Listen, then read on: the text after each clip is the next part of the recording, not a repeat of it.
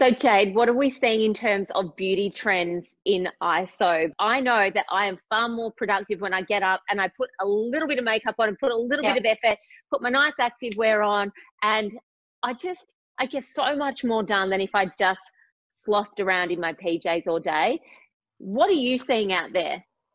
Well, I think you're 100% right. And the first thing we thought when ISO started, we thought, oh, everyone was texting me like, it's going to be great. We're going to embrace our skin and we're going to sit there and all our imperfections, our skin's going to breathe. But the reality is everyone's doing Zoom meetings. Everyone is, house party there. It's still very social. It's just over the telephone and things. And you still want to look good. And I am a true believer like you, Beck, and I think all of us four are all similar, is when we look good, we feel good also. And you don't have to be ashamed of that. It's a good thing.